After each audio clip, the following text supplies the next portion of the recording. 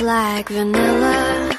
You taste like buttercream. Hey guys, it's your girl Leslie. Today we are reading it. It started at the record store and Ponyboy X Reader. I already read chapter 1, 2, 3, and 4. We read 4 chapters total in 2 separate videos. So also, guys, I'm so happy. Thank you for subscribing to my channel. I know it's not the best. I'm still working on it. Also, guys, like, it's kind of hard for me, so I'm, like, so sorry if my channel's... I'm still working on it. I might post some compilation of TikToks of people. Plus, I got, like, 1.3K hearts on TikTok and a lot of more fans, so I'm like really happy. I will put my TikTok username down in the description if you would like to follow me. Oh, before I warn you when you start reporting my stuff, 1, I am a cosplayer. 2, there will be gory things. 3, I will not be like posting a lot, but I will try. There's a lot of videos, there are like 400 and something videos you can watch. And support the channel, I guess. And obviously I have an Instagram, so I'll tell you my Instagram also. I do post some random things on there. I do follow a lot of people too, but oopsie. Anyways, guys, I also found some Henry Bower X Reader. I found some Pennywise X Reader, if you want me to read that. Read those kinds of fan fictions, because I do have them right now, and yeah, I will probably, I don't know how many chapters I'll be able to read. I didn't cosplay today because I have a concert tomorrow, and if my mom videotapes it, I might be able to post it. I just said I might. Anyways, I do try to take requests of what should I read, but like, guys, if you go back to my old videos of, for an example, Jeff the Killer love story, Not Expected, I did find that one, but I'm not going to read it anymore because 1, it's kind of really long to read it, and it doesn't give me really a lot of time to read it because it takes like 30 minutes just to read 1 chapter. So I don't really have enough time for that. Also, I get so many interruptions, I don't think I'll be able to finish it. Also, like, it's just really long, and I read the whole book, and it's really depressing. So, like, I mean, if I get, like, enough likes and comments in the Not Expected, I'll read 1 chapter each video, and if you get lucky, if I only read 10 minutes into 1 chapter, I'll read another one to make it 20 or less, if I'm lucky. Anyways, there will be interruptions, so I'm sorry it took like a lot of time to say this. Also, guys, just to let you know, I did not make this book, like, because I keep forgetting to say that. I don't make fan fictions. I mean, I do, but, like, I try to finish them, but I don't give it a lot of ideas. So I'm making a Springtrap X me, Leslie, X my sister-in-law, and we were like, when we met Springtrap, and, you know, like, I'm just gonna give you like a baby cliffhanger on that, because, like, y'all go to Wattpad, y'all search that, and y'all find my book, I promise. Because I'm pretty sure there's no book that has my name on it, with my sister-in-law's name and Springtrap at the same time. If there is, I'm just gonna do that right after this video, but whatever. Anyways, guys, there might be some languages, so don't get mad at me, okay? If there's languages on this. This time I will try to save all the old books, if I find them. I promise. Anyways, chapter 5. Ponyboy laughs and glances at 2-Bit. We're just friends. Ponyboy guides me into the kitchen and hands me an apple. Soda pokes his head around the corner. How did you 2 meet? Soda asks. Soon Derry and 2-Bit were in the kitchen too. Wait, aren't you the girl from the record store? 2-Bit Too bad. Eyes widened. And then he crosses his arms and leans against the fridge. We met properly at school. Well, kinda. Ponyboy opens a Coca-Cola and offers me one, but I decline. Derry didn't say much. He just kind of stared at me, making me nervous. So, Leslie, how long? Well, sorry guys, Rose. I kind of made up a fake name for it, so sorry guys. I hate using my name, but I'll keep like, ugh. Anyways, so Rose, how long have you been working at the record store? Derry suddenly asked. Since I was 11. My parents own it. I tried to say as I laid back. I jumped as I hear the front door slam shut and the sound of loud guy voices charging into the kitchen. There were a couple more guys that looked at me, and then Ponyboy. Ooh, Ponyboy, who's this young broad? The taller guy asked. She is rather cute. Mind if we share her? Says the guy with a large nose and a butter face. Steve, keep your new friends in check, Ponyboy says to the taller guy who smoked. Okay, that dude is Steve. So, little lady, what's your biggest regret in life? His big nose. Sorry, guys, it's just kind of funny, but to me, whatever. His big nose leans up against the counter next to me. I raised my eyebrow and felt a little irritated by him. Talking to you, I snap, and the big nose guy quickly backs off, and his face was a bright red. She told you, man. Steve laughs. Then inhales some more of his cancer stick. Cancer stick means cigarette, obviously, but Ponyboy takes out a cancer cigarette and glances up at Steve. Can I have a lighter? Ponyboy asks Steve. I take the cigarette out of Ponyboy's hands and shake my head as I throw it to Steve. I agreed with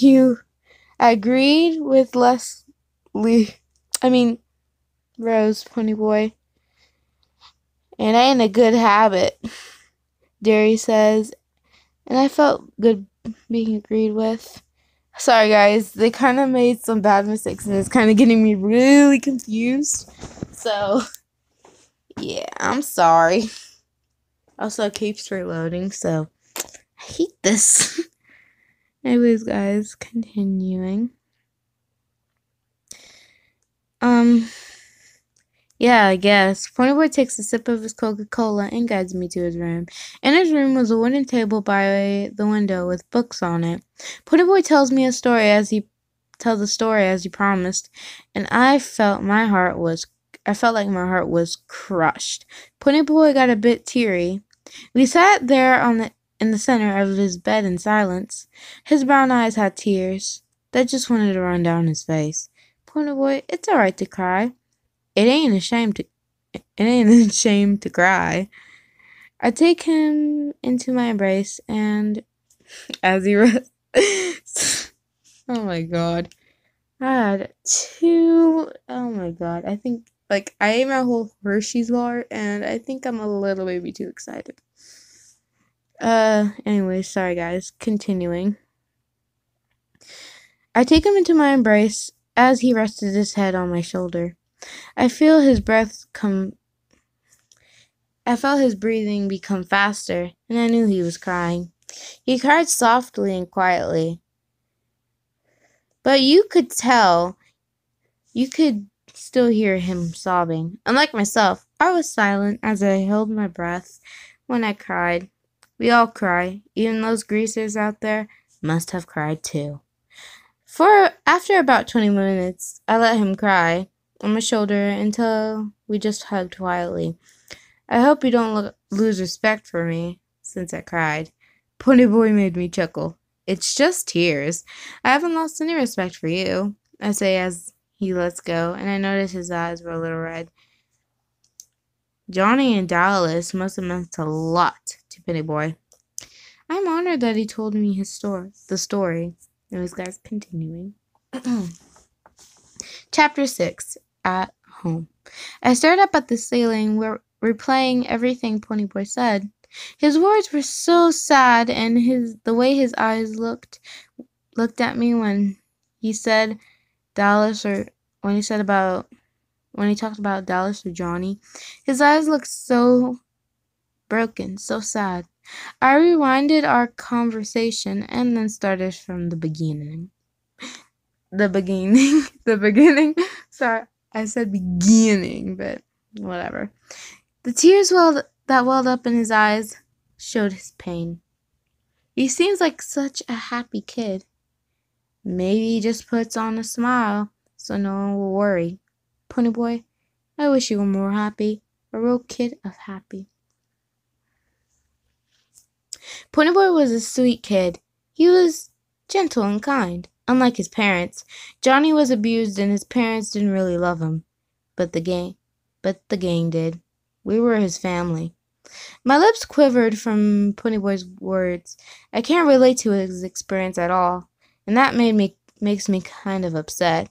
I can't comfort my friend the correct way.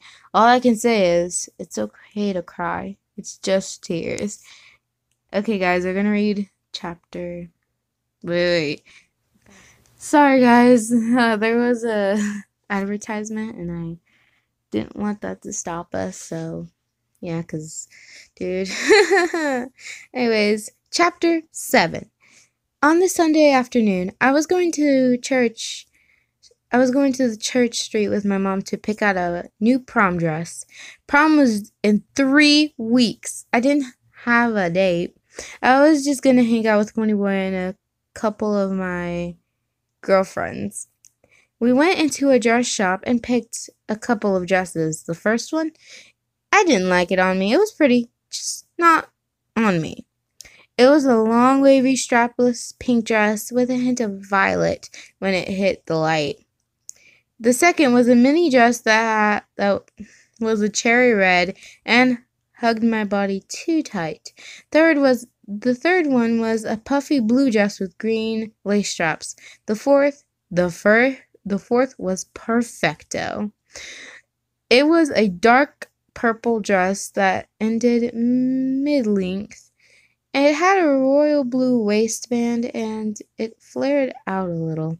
Not to mention, it was on sale for only $35.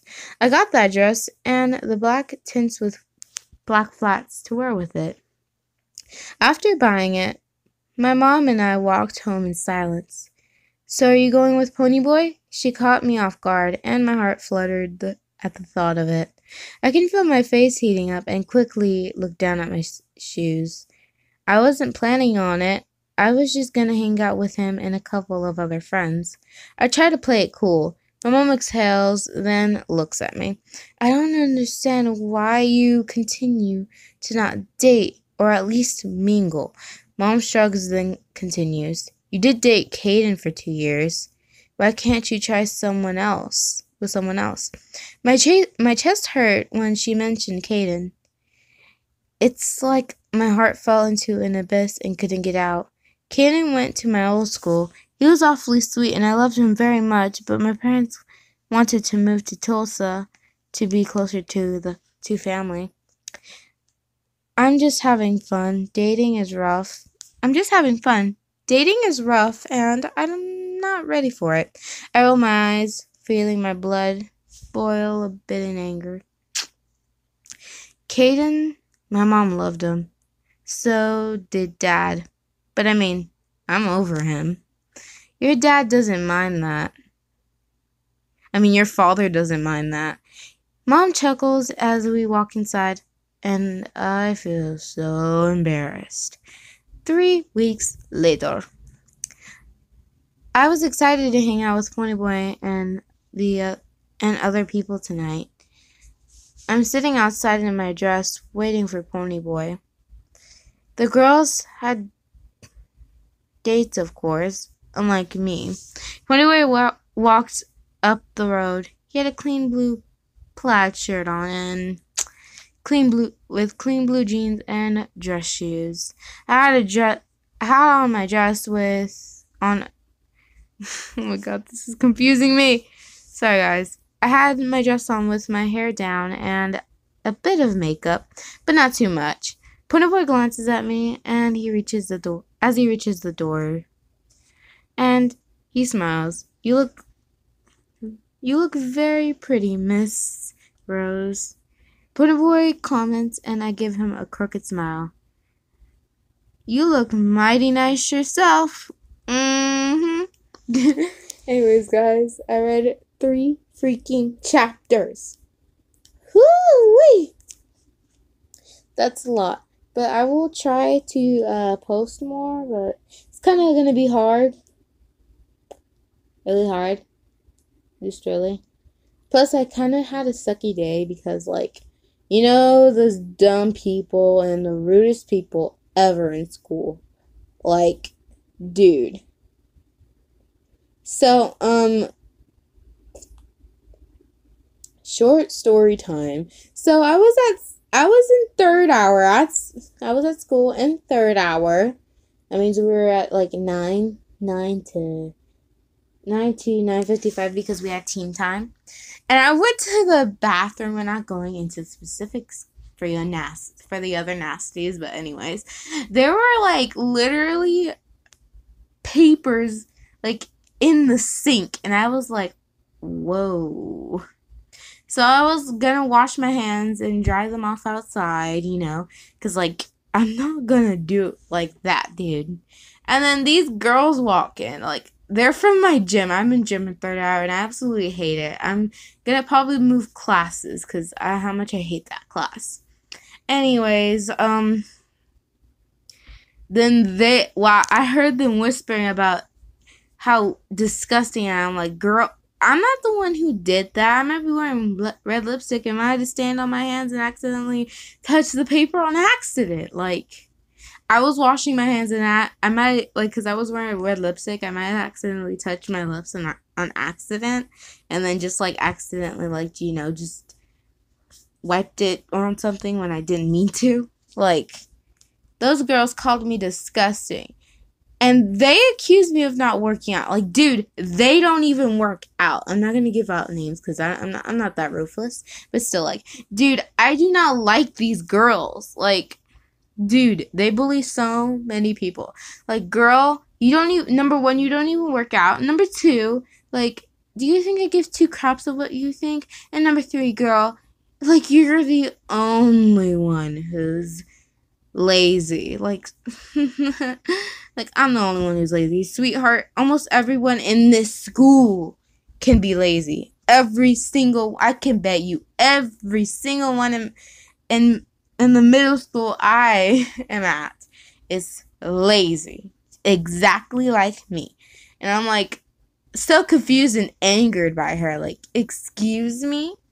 Like, says the one who looks like freaking the version of Lion King who hasn't washed his hair in probably 10,000 years. Her hair is literally out of place. Dude, her hair is like so lion. Like, it looks like she just put hairspray in it, and that's it. Not brushed it down or anything. It just freaking, you know what I mean? But, like, if she fires at me, I fire at her. Like, dude, it's just, like, messed up. And, dude, let's be honest. I am weird. Look how many times I messed up on these chapters. And, look, I am weird, and I like that. But, dude, it's whenever someone just gets me so mad. I'm like, you know what? How about you go back under your rock, okay? Just go the heck back. It, like, gets me really mad. So, I'm like, ugh. It's better to, like, talk it and just forget about it, you know, move on.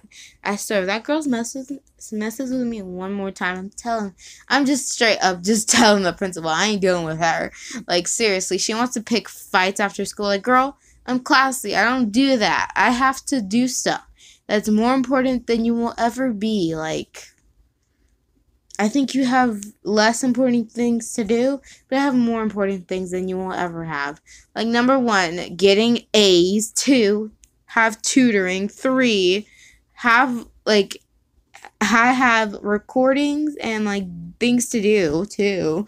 I have to record for you guys. I have to record cosplays. I have to go to tutoring. I have to practice in my band. I have to I have to like always go on, just like little breaks, cuz and I always have to sleep, it's like and I always have to like do things because like I don't just go home immediately. I have to either stay at my mom's job or my dad's job for an hour or something. Because like, dude, you know how hard it is? Like, this girl can't even judge me. Like, what the heck?